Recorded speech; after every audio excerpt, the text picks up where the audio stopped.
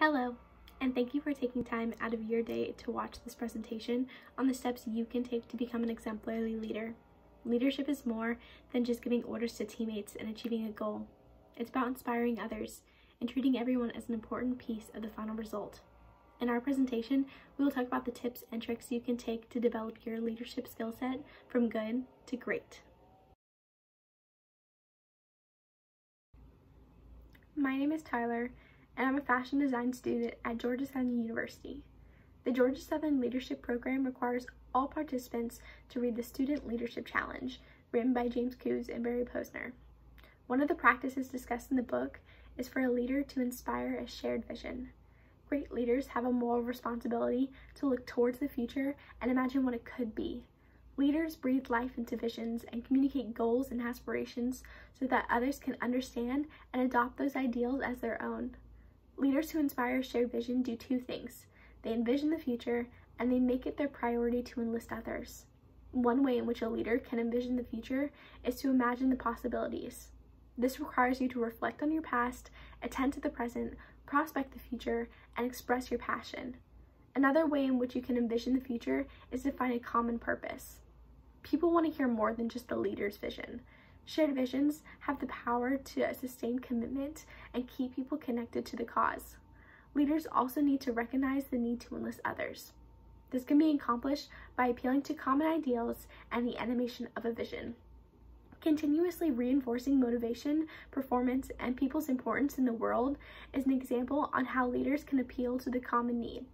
It's similar to finding a common purpose, but a need is going to give your team momentary pleasure.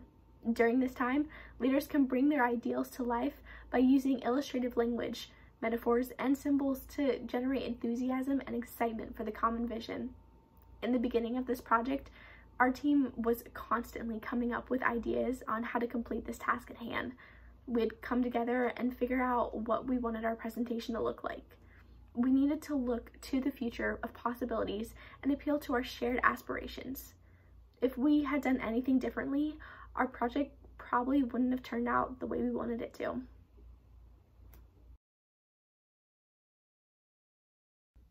Another practice discussed in the book is how leaders can enable others to act. Leaders aren't leaders without partners to work with. They are in charge of creating trustworthy relationships by making others feel strong, capable, and confident when taking on responsibility. Fostering collaboration and strengthening others is how exemplary leaders enable others to act. Creating a climate of collaboration is done when leaders understand what a group needs, then builds the team around a common purpose. Engaging in creating a climate of trust and actively facilitating relationships is how one should go about fostering collaboration. Trust is the backbone to all teamwork. Without it, there can be no long-lasting connections within the group. Leaders need to take initiative to demonstrate trust, and your group members will soon follow through. This shows that you are willing to understand everyone's needs. Facilitating relationships is also another important part in fostering collaboration because people need to recognize that they need one another to succeed. When putting a puzzle together, the whole picture isn't on one singular puzzle piece. Every piece needs to be used because they are all as equally as important to one another to create an image. Leaders need to also focus on strengthening others. When people feel confident about what they're talking about, they are obviously going to put in more work and have a greater result than those that are weak and unsure of themselves. Leaders need to enhance self-determination within their group. Leaders need to have the mindset of not leading over other members, but future leaders. Once accountability and responsibility is encouraged, actions towards the goal will follow. As well as building up self-determination, leaders need to develop confidence and competence. Personally, I believe people should have confidence before competence, but that's a discussion for a different day.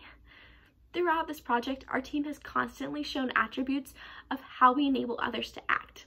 Each one of us has taken on a responsibility of lifting up one another and helping out in whatever way we can for each other. Trust is a key part of our relationship, and it has truly made a difference. Next, Timmy will discuss on how leaders can effectively use member strengths to build a productive team.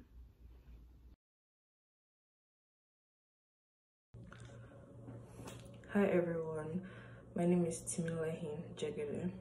I'm a mechanical engineering major, a sophomore mechanical engineering major. and I'll be talking on collaborative leadership. Throughout the semester of late 2000, the course late 2000, we learned about collaborative leadership, that is leading in a group and working with teammates. This part of leadership is very important because we will see it everywhere we go, and we're constantly working in groups and with other people.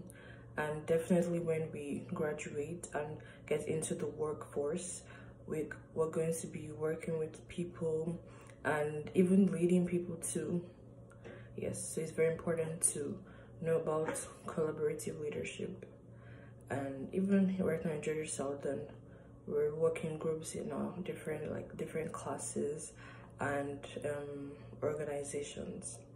So yes, the part of the it's very important and highly effective for a leader to be able to identify the strengths of each team member in his group or in his team.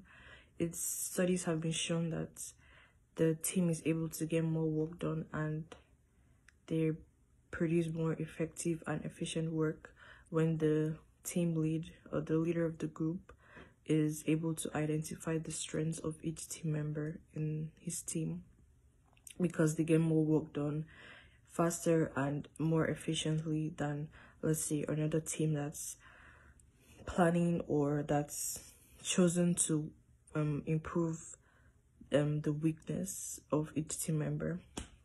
I feel like it's really important for the leader to know the strength of each team member because it brings more understanding in the group. And it enhances everyone's ability to get the work done faster. It's very important to have a relationship with your team members instead of just going straight ahead to get the task done. When the leader is able to understand each team member's strength, that will help him or her in assigning work to them. For example, a certain team member could have better communication skills. Another one could work better under pressure. Another one could be able to come up with ideas faster than, let's say, the next person. And with that, the leader will be able to assign work to this teammate, to this member of the group. And everyone can pull their own strengths to make the group work more efficiently and achieve the goal faster. I just want to say that it's important in collaborative leadership that we've been learning throughout the semester. When working in groups, the leader or whoever is in charge of the team should be able to assess and know the strengths of his teammates, and that will be effective in the end. Hi, I'm Morgan McCullough, and my major is multimedia, film, and production. So, leaders use the forming, storming, norming, and performing method to create a successful team working together. They form thoughts about the group and the group members starting from the first day they meet them, and they figure out each person's own unique style. So they figure out who's more introverted and would be good behind the scenes versus people who are more extroverted and would be good for presentations or representing the team. And they also let the team members know what they personally expect from them.